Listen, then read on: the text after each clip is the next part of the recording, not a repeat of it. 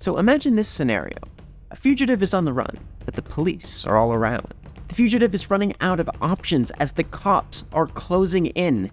And then suddenly, it happens. A distraction or a disturbance, something shocking that upends the whole situation. And in the ensuing chaos, our fugitive manages to escape to freedom.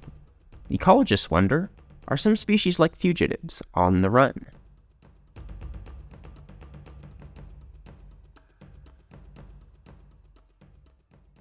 So we recently talked about the competitive exclusion principle, the idea that species can't coexist if they have the same limiting resource. But in nature, species often do have similar resource requirements. For example, many species of plankton seem to subsist on very few limiting nutrients. Similarly, many plants, trees, and grasses coexist, despite the fact that many are nitrogen limited. And that really begs the question, how is it that these species get around the competitive exclusion principle? What is it that they're doing? Why don't the superior competitor or competitors drive the inferior ones to extinction? How do they coexist?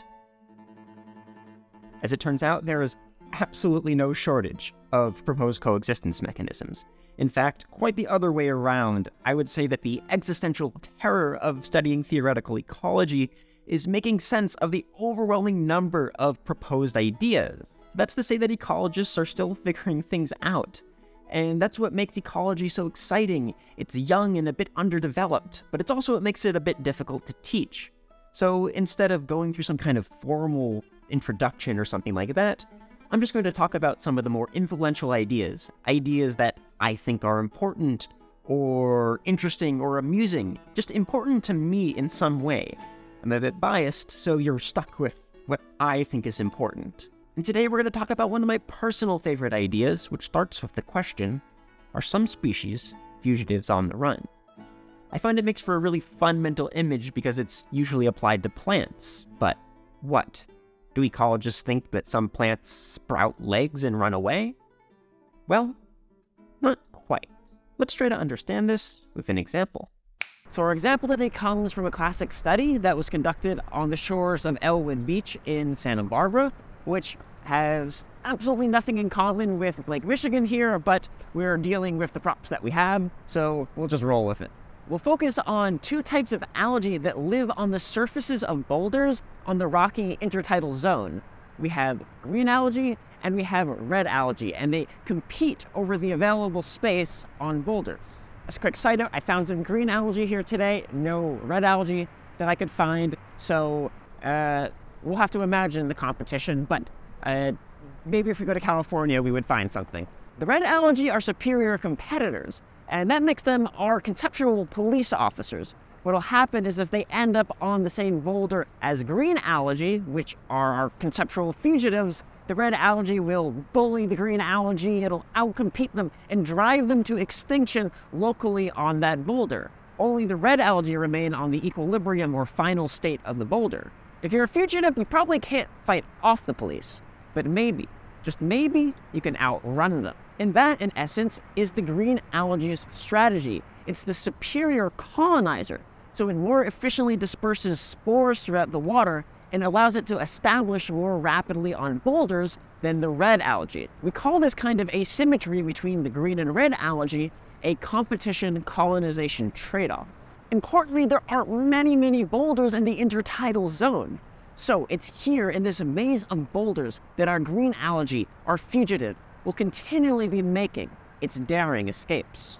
The competition-colonization trade-off centers around the idea of thinking individual boulders like patches that both of the algae can potentially occupy.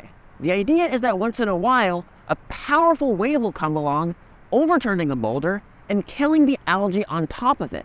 And importantly, this exposes an empty patch, an empty side, an empty surface of the boulder that is in essence newly available real estate. This open patch provides the perfect opportunity for our green algae, the fugitive, to rapidly come in and colonize the boulder. Now let's think about a whole beach. From this, we can get a picture of how the competition-colonization trade-off works. And for some additional inspiration, let's look at some real-life boulders. Some boulders are small and I can flip them easily. Others are huge and I can't move them at all. And some boulders are intermediate. I can only move them if I put in some serious effort. The same struggles I face when trying to overturn a boulder are also true for waves. A strong enough wave can overturn any boulder, large or small. An intermediate-sized wave can overturn intermediate and small-sized boulders, and a small wave will overturn small boulders. This is pretty straightforward, but what's that mean for the algae on each boulder? The small boulders, overturned by most waves, are disturbed frequently, so frequently that there just isn't enough time for the red algae to establish a foothold. What happens then is that the green algae dominates. For the large boulders, the opposite is true. Waves sufficiently strong to overturn them don't come along very often, and so the red algae have plenty of time to competitively exclude the green algae. But the intermediate-sized boulders, which are the most interesting, allow both red and green algae to thrive. The middle-sized boulders are disturbed at an intermediate rate. When a boulder is overturned, it's still first colonized by the green algae, but there's enough time between disturbance events for the red algae to also get a foothold. However, before the red algae can completely exclude the green algae, a wave comes along and overturns the boulder. When you have a beach with a lot of intermediate-sized boulders, the idea goes as follows. First, a disturbance happens, emptying a boulder and allowing for colonization. Some of the green algae on a yet-to-be-disturbed patch is able to escape the red algae in the form of sending its offspring, dispersing its spores to the newly available patch. Thus, in a sense, the green algae escapes in the form of reproduction before the red algae has the chance to capture it or competitively exclude it. It's quite a bit like the green algae are on the run, continually escaping their red captor, taking refuge on a freshly disturbed boulder, escaping at least in a transgenerational sense. With all of this in mind, we might imagine a beach that has a variety of boulders, small, large, and intermediate. Correspondingly, we might imagine waves vary in their size. Large waves overturn and disturb all the boulders. Between waves, algae disperse between boulders, and competition occurs during which red algae kill off green algae. Intermediate waves overturn intermediate and small-sized boulders, and small waves overturn small boulders.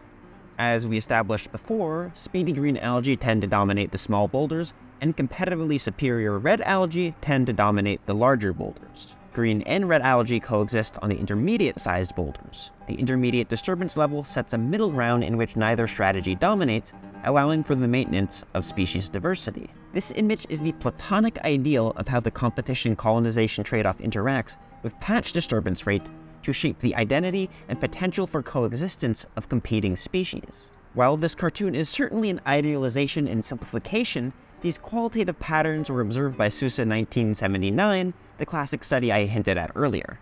The hypothesis that species are more likely to coexist in areas of intermediate disturbance levels is very creatively titled the Intermediate Disturbance Hypothesis. Despite it being around for more than 50 years, ecologists are still locked in fierce debate about its merits. While people have interpreted intermediate disturbance in a number of ways, I personally believe it's most theoretically sound when it's interpreted as striking a balance between speedy fugitives and strong competitors. Underlying this idea is that there must be some kind of physiological trade-off.